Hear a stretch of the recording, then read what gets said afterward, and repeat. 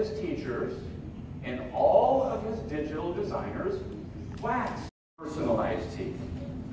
Now, I'm as bad as anybody creating words. I love to create words. We all create little terms.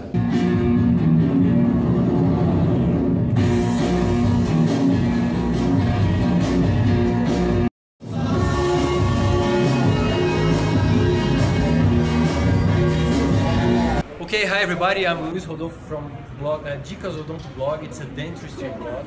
I'm here with Edward McLaren. We just heard his lecture today, so hi. And they're still here. Yeah, they're still here, yeah. We're alive. No, it was a very, very nice thank lecture. You, thank very, you. very nice. Appreciate it. And I'm asking you, like, how do you like the event, this Kota event that gathers dentists and technicians in the same place to exchange ideas? Well, you know, I know this word is extremely overused, but awesome from my perspective. You probably know this, but to tell your audience, I'm a dentist, prosthodontist, and a master ceramist. And I think all of us in aesthetic dentistry and people that are trying to do the best for our patients have been saying and know this, that we need more meetings that are open to bringing technicians and dentists together. And I, as a dentist, and all dentists, you know, I believe that the most important person on my team, and there's a lot of important people, I don't mean to diminish anybody's value, but is the ceramist, is the dental technologist. And we have to have meetings like this. And one, this was great. Number two, the organization was phenomenal. No corner was cut. It was just great, and I feel honored to be here. You know, sometimes when I come to these meetings, I do a lot of these meetings. I come and you know, the organization isn't so good, and on one level, it kind of makes me feel a little bit good because I think anything I do will be great because the organization isn't so good. This organization was phenomenal, and all the speakers you had were just top drawer A-list speakers. So that kind of makes me nervous. I better do a good job then. So yeah, it was great, and I can't thank you enough for inviting me. I agree about the organization of the event. It was phenomenal. And how do you, like a dentist and a ceramist, and your colleagues see the Brazilian dentistry outside Brazil?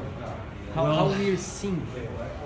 You know, yeah. I mean, to not, you know, not overdo it. I mean, Brazil honestly is looked at as equal to any level of dentistry anywhere in the world today. It's been amazing for me to watch and just delightful for me. I have so many friends here now. I've been here a few times over the last few years. I think I came here the first time in the late 90s, 98, 99, to the big meeting in São Paulo that they have every year. It was my first time that I was invited. And one, I thought it was very good then, but just to see the growth of the quality of the dentistry, the quality of the people, just you know, the warmness of the people. It really is second to none.